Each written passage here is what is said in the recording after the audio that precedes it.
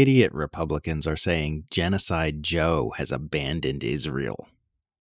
Dopey Republican pundits and politicians have been claiming that Joe Biden has abandoned Israel and has fallen under the control of Hamas, because this is a presidential election year and everything needs to be 10 times dumber than usual. Donald Trump said on the campaign trail on Wednesday that any Jewish person that votes for a Democrat or votes for Biden should have their head examined, saying of Biden, "He totally abandoned Israel." Trump's comments were made in response to Biden saying that Israel should declare a ceasefire of 6 to 8 weeks, seemingly suggesting that Israel should do so without conditioning the ceasefire on the release of Israeli hostages. This hopeful statement was swiftly dispelled by Biden himself, however, with the president reiterating the same keep killing children until Hamas gives us everything we want position that this administration has stood by for 6 months. Apparently, Biden's dementia-addled brain is just struggling to keep its story straight. Meanwhile, Daily Wire founder Ben Shapiro has been pushing the narrative that Biden has saved Hamas by capitulating to demands from the left on Gaza, going so far as to declare that Hamas is now in control of the Biden administration. To be clear, this is all foam-brained nonsense. Biden has spent 6 months pouring weapons of mass murder into Israel without any conditions whatsoever, and his administration has been justifying and spinning and making excuses for all of Israel's heinous actions in Gaza this entire time. No U.S. president in history has done more to directly serve the murderousness of the Israeli war machine than Joe Biden.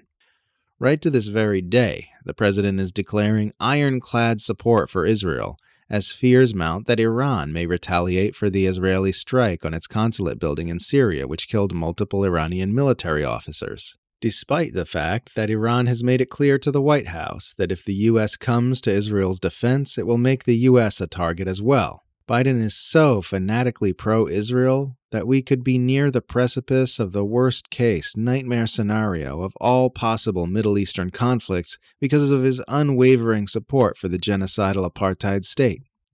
In reality, the only reason Republicans have begun trying to frame Biden as anti-Israel is because only through fiction and fantasy can America's two mainstream parties pretend there are any significant differences between them.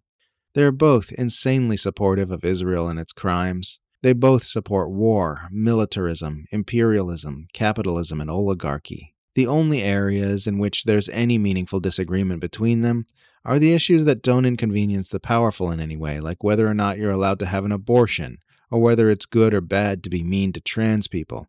And even those issues are only used to keep everyone's interest and attention locked into mainstream politics and diverted from revolutionary sentiment. So they make up these moronic, fictional battlegrounds to fight on, because that's the only way they can actually have anything to fight about.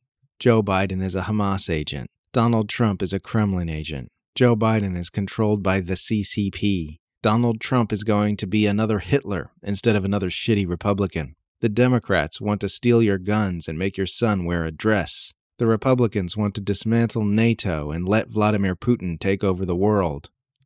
Absolutely none of this is real. But if Republicans and Democrats were forced to campaign against each other solely on issues in which they truly disagreed, they'd have very little to talk about, and it would give the whole two-party scam away.